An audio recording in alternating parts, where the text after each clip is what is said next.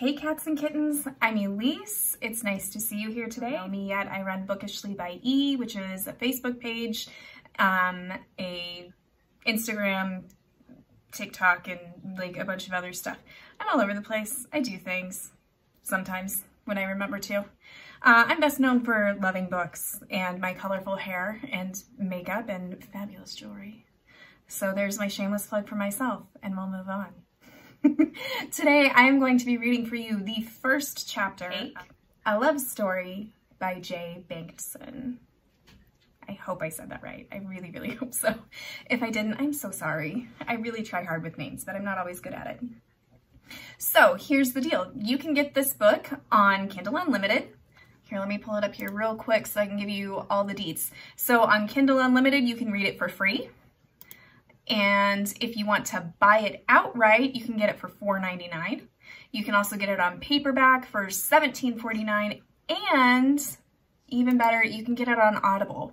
On Audible, you can get it for your 1 credit, or you can buy it outright there too. And on Audible, it is narrated by Andi Arndt and Joe Arden. I've actually listened to books by them before, and they're both really good. So I'm just doing the first chapter. If you want the audio, you know where to get it on Audible, which I highly recommend. At the end of the video, I'll give you all the details on how you can connect with our author, because she has a Facebook page, a group, which I can tell you right now, I kind of want to join the group just because she named the group The Banana Binder, which that already sounds like a win. I don't know about you. So she has a group. She's on Facebook, Twitter, and Instagram. So there are lots of ways that you can connect with her when you decide you love this book, because obviously you're going to. I've only read the first chapter so far, and I already love it. Like, it's already good. Like, the heroine is like sassy, and like, I get that. I'm like, yes, I relate. And also, please remember, after you're done with the book and discussing it here and having such a fun time reading it, please remember to leave a review, because reviews are awesome. Super helpful to our authors, always. Chapter 1, Casey, the beginning. On the morning of May 30th, 2014, I was just a 23-year-old accounting student at Arizona State University, enjoying the first weeks of summer break. On the side, I served up bloomin' onions as a waitress at Outback Steakhouse. I was a reasonably attractive 20-something girl with a quick wit and an easy smile. Really, there was nothing special about me. At least nothing special enough to predict that when I woke up that morning, life as I knew it would never be the same. As the youngest of 3 rowdy kids in a loud, boisterous, middle-class family, and the only girl, I had been a seriously rough-and-tumble tomboy. When I was young, my best friends were boys, and it wasn't unusual for me to spend hours outside riding bikes, bouncing a basketball, or climbing trees. But then, much to my dismay, puberty set in at the age of 13, and my scrawny little body started changing. I fought it for a while, not ready to give up my happy life as one of the boys. However, as my breasts formed and my legs lengthened and my hips shaped curves into my previously stick-thin frame, my friends started noticing. Everything changed. The boys looked at me differently. They whispered behind my back. They tried grabbing me in places I definitely did not want to be grabbed. Gradually, I stopped running around with the boys and found myself a group of nice, smart girls who were in my honors classes. Now, they weren't as fun as the boys, but at least they weren't acting like horny little perverts. Seeing as I was friendly with the smart kids, it goes without saying I was not among the popular crowd. Still, I had plenty of friends, and among the misfits I hung with, I was considered pretty hot stuff. I even sometimes caught the eye of boys from the in crowd. Some of the common compliments I would receive from them were, "You're kind of pretty for a smart girl," or "You'd be hot if you didn't talk so much." Hey, in high school, you take what you can get. It wasn't until midway through my junior year in high school that the hormones really kicked in, and all of a sudden, I was boy crazy. Once that happened, I started dressing nice, wearing makeup, and actually brushing my hair instead of just pulling it into a ponytail.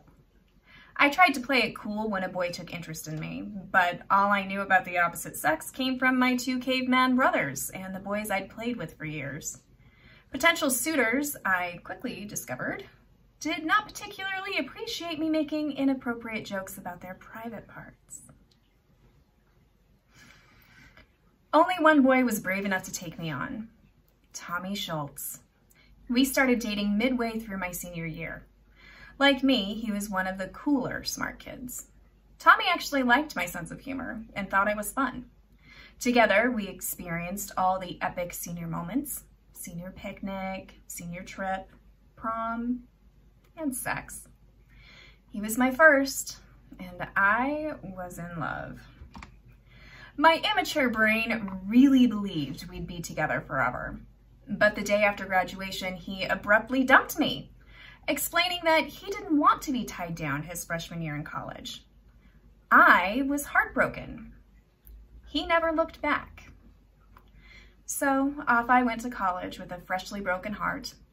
Even though I'd grown up only a few miles from ASU, my parents wanted me to have the full college experience and allowed me to live in the dorms my freshman year. It turned out to be exactly what I needed to really grow and mature, and have a little fun in the process. In hindsight, I had to thank my former boyfriend. He'd been right. College was a hell of a lot more fun without him there too. Luckily, the enormous student body afforded me the opportunity to start out with a completely clean slate. No one knew me as Tomboy Casey or Talks Too Much Casey. In college, I was just Casey, a girl with decent curves, cute dimples, a flowing mane of brunette hair, and what I had been told was an infectious personality. Yes, there were definitely times when I could turn off a guy's interest with a simple, ill-placed snort of laughter or badly timed dick joke. But for the most part, I'd managed to reinvent myself into a somewhat polished young woman. Even if at times I had to rein in my raunchy sense of humor to appease the boys, the trade-off was usually worth it. Although I dated guys here and there, I didn't have another boyfriend until my sophomore year in college. Logan Adams was the son of a wealthy businessman and the backup for the backup quarterback on the ASU football team. Logan was handsome, rich, and cocky as hell. Warning bells were going off in my head before he ever even opened his mouth. But, as many girls do, I overlooked his obvious flaws because he was so damn hot. And he did win me over with what I thought was his kind, sensitive side. Turned out there was nothing warm or fuzzy about him. It took me over a year to figure out that my boyfriend had a passion for sleeping with girls other than me. After him, my love life was, well, non-existent. I was unattached and definitely not looking. There was a certain satisfaction in being single. I could do what I wanted, whenever I wanted. My main focus was not on finding a guy. It was to graduate on time the following spring. I was already on the 5-year plan due to my work schedule and the difficulty in getting the classes I needed. No way was I going to make it 6. And although I had a part-time job to help pay for my expensive tuition, my parents had sacrificed a lot to send me to college on their fixed income. I felt a strong sense of responsibility to really buckle down this year and get my degree completed. Love would have to wait. And when it was time, I now knew the type of guy not to look for. Really, I wasn't that picky. Personality was way more important to me than looks. Although if the guy were also hot, I'd consider that an added bonus. The older I got, the more I realized I shouldn't have to dumb it down or clean it up in order to impress a guy. Either I was good enough as I was, or he wasn't worth my time. I knew my man was out there somewhere. I just never, in a million years, could have predicted who he would be. Kate Mullen was a good friend of mine. We met as waitresses at Outback and stayed friends even after she left. We shared a quirky sense of humor and a love for reality TV. I'd known Kate for 2 years when she asked me to be a bridesmaid at her wedding. I was thrilled to be part of her special day. At lunch, a couple of weeks before the ceremony, Kate dropped the bomb on me. Mitch thinks it would be best to pair you up with Jake. Her words didn't immediately register with me. Wait, what? I asked. We're going to partner you and Jake up for the wedding, Kate repeated. Then I understood, and my stomach dropped. Holy crap. She meant the rock star. I'd known Jake McAllister would be there. He was, after all, the groom's brother, but I just assumed I would be admiring from afar. But I thought Sarah was going to be his partner, I sputtered. That's all she's talked about for the past 4 months. I know. I love Sarah, but sometimes she comes on too strong. Sometimes, I joked. Remember Aaron? Oh, God. Kate rolled her eyes and laughed. Yeah, that was bad. I was going to tell her he was gay, but it was just too much fun to watch. You're awful, Kate proclaimed, shaking her head. Anyway, Mitch is worried that Sarah will be all over Jake and that she might make him feel uncomfortable. Jake doesn't like fawning. And you think I won't fawn all over him? I replied in a raised voice. It's not your style, Casey. Have you seen the boy? Yes, Kate affirmed. I have seen him. Then you understand that you're giving me way too much credit, right? Kate nodded her head, laughing. I mean, I've never met anyone famous before. Not to mention gorgeous famous. There's no telling what I might do to that poor boy, I claimed, only half joking. And if you do, I'm sure he'd be happy about it. I gasped like I was offended, which I wasn't. The reality was I'd never be bold enough to hit on a guy like Jake. So such a scenario was absurd. Mitch just wants him to feel comfortable at the wedding. If Jake wants to get laid, that's his business. We just aren't going to facilitate it. Right, because the last thing you want is all eyes on the hot singer and his busty blonde. Yeah, for sure, Kate agreed. Look, Casey, if you really don't want to partner with him, I'll talk to Mitch and we'll find someone more deserving of spending the evening with a famous smoking hot rock star, okay? Well, now, hold on there, Missy. Let's not be hasty, I replied, a sly smile spreading across my face. I didn't say I wasn't interested. I'm just conveying to you that the idea of it scares the crap out of me. But yeah, I can suck it up for one night. Take one for the team. I mean, it's your wedding, and that's the type of person I am. Selfless. Yes, you are an amazing human being. Thank you for your sacrifice, Casey. Kate responded in mock seriousness. I nodded stoically as if I were doing Kate a huge favor, and then gasped after realizing the implications of pairing with Jake. Oh God, Sarah's going to be so mad. Kate cringed. I haven't figured out how I'm going to tell her yet. She'll never forgive you. It's like she called dibs on Jake the moment you announced your wedding. I know. Sarah's still going to go after him. I hope Mitch realizes that.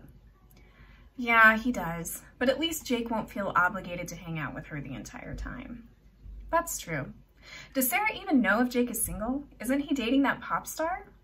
That was a while ago. I don't think they're still together, Kate said. That doesn't mean he doesn't have a new girl. I mean, all this effort Sarah is putting into nailing a rock star, and it could all be for naught. It just seems such a shame. You be nice, Casey. Sarah will be mad enough as it is, and I don't think Jake has a girlfriend. He didn't ask for a +1 for the wedding, so I'm just assuming he's single. Single but banging the groupies, I sang out. Casey, God, you can be so crude sometimes. Kate grimaced as she tried to suppress a smile. That's why you love me, I declared. Yeah, you're right. I guess I should tone it down for Jake. He probably won't appreciate my raunchy personality as much as you do. I don't know about that. He does have 4 brothers. True, but I heard he isn't, how do I put this nicely? The most interactive guy? Where did you hear that? Like, everywhere, duh. Well, don't believe everything you hear or read about him in the media. Mitch says Jake gets a bad rap, and that he's actually a pretty well-adjusted guy. Seriously? That's what I'm told, Kate affirmed, putting her hands up. But then, what do I know? The first time I'll meet the other half of Mitch's family will be on our wedding day. I could hear the annoyance in her voice and knew this was an issue for her. In the 2 years they'd been dating, Mitch had yet to take Kate to California to introduce her to his father, stepmother, and half-siblings. Mitch's mom and dad had never married and split while he was still a baby. Growing up, Mitch had lived primarily with his mother in Arizona and only visited his dad and half-siblings in California on assorted holidays and during the summer months. When Kate first told me she was dating Kate McAllister's half-brother, I assumed she'd already met Jake. But the reality was, Jake and Mitch weren't close. They shared a father, but not much else. Their relationship was more like that of distant cousins. They didn't dislike each other, they just lived their own lives and knew very little about one another. Kate had told me that Mitch was surprised Jake was even coming at all. "Don't you worry," I replied to my obviously distressed friend. "I'll take care of our handsome musician. If there's any fun in that gorgeous body of his, I'll do my best to bring it out of him." There's the Casey I know and love. After the initial shock wore off, nervous excitement set in. All week before the wedding, I worried that Jake and I would have absolutely nothing in common. Nothing to talk about. I had zero experience with guys like him. I'd never been the type of girl who went for the bad boy, tattooed rocker types. Although I had to admit, my current dating pool, the clean-cut jock or the self-important intellectual, had not yielded the best results either. Regardless, what was I going to say to a guy like him? Jake McAllister might have been a rock star, but he was no ordinary one. His road to the top had been brutal. Jake became famous as a child, but not for his musical aptitude. In fact, he became famous for something entirely not of his doing. At 13 years of age, Jake McAllister had been the victim of a stranger abduction.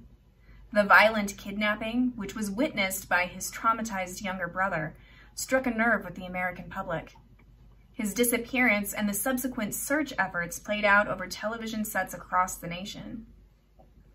Incredibly, Jake had managed to survive over a month in captivity before making a shocking escape, which ended with the stabbing death of the very man who had kidnapped him.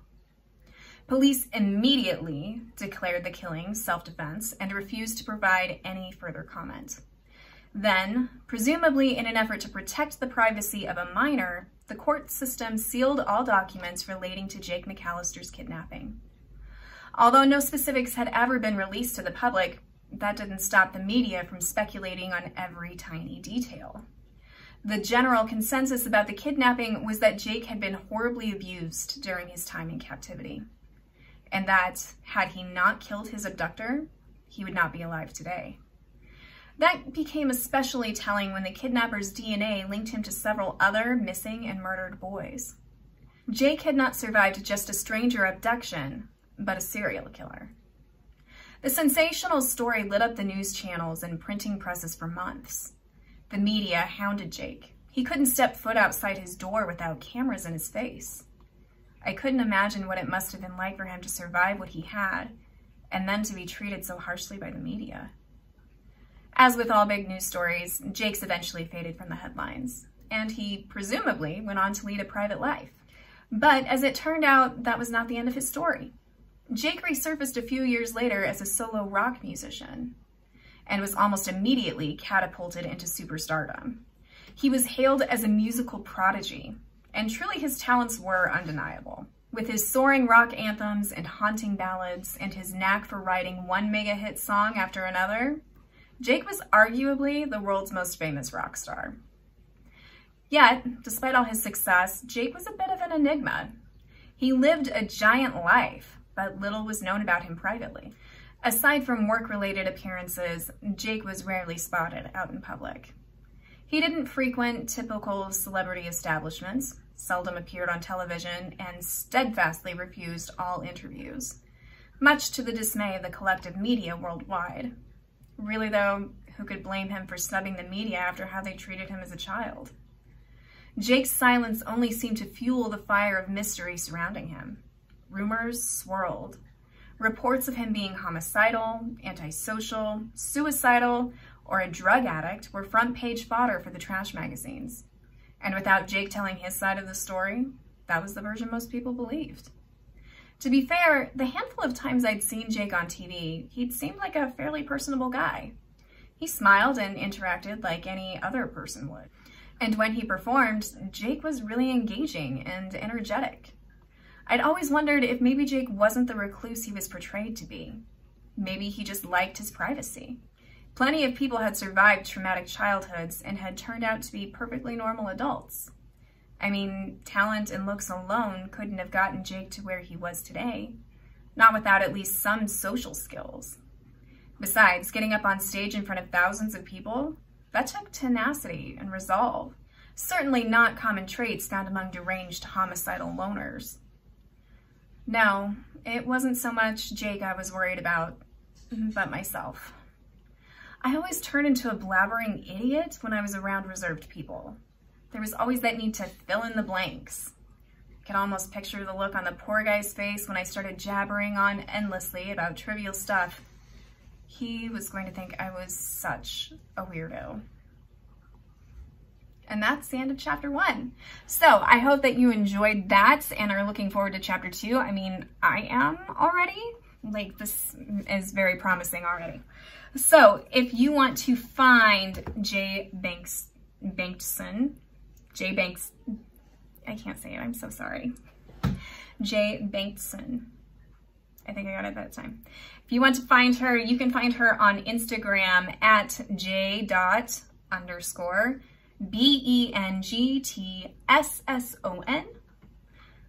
on Facebook at jbengtsonauthor, or on Twitter at Cake a Love Story. All pretty easy to keep track of, right? And like I said, you can find her group. Let me make sure that I have like the full name here. The full name is J. Bengtsson's The Banana Binder. And it has over 2,000 members, so I'm sure that group is like, that's gotta be fun. I think I'm probably going to join it just because I like to lurk. Now remember, you can get this on Amazon in paperback. You can buy it for your Kindle. You can also get it on Audible and enjoy some really awesome narration from professional narrators. I'm not quite like professional, especially with like my setup right here, right now. Like video is not like my strong suit. And make sure that you comment on the posts and interact and tell us what you think about the story as you read it. And please, please, please leave a review when you're done with the book, because that's how we support our authors, because we love them so much. And she wrote us an awesome story, I can already tell.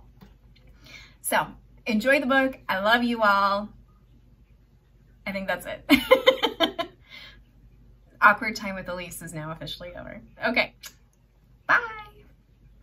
I am here today to bring to you Cake, a Love Story by J. Bengtsson.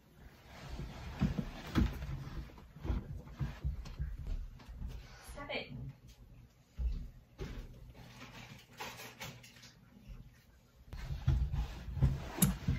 Sorry. I have cats and they only come alive when I'm recording things because they're little pains in the butts, because they're cats.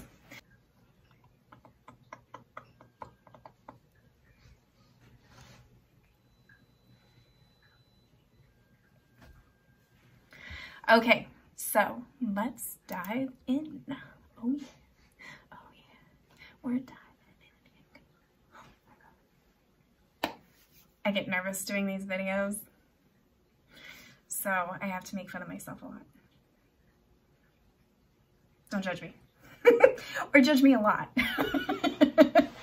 Probably a lot. Okay, I had plenty of friends, and among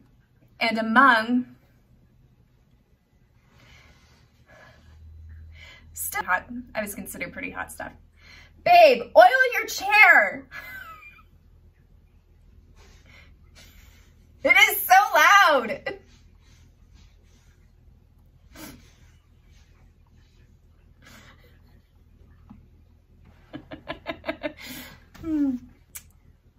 Anyway, try again.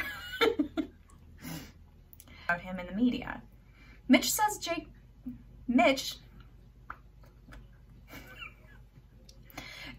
Jake gets a bad rap. Yeah, on Mitch had lived, blah, blah, blah. Okay. Growing up, that's where I'm going. Growing up,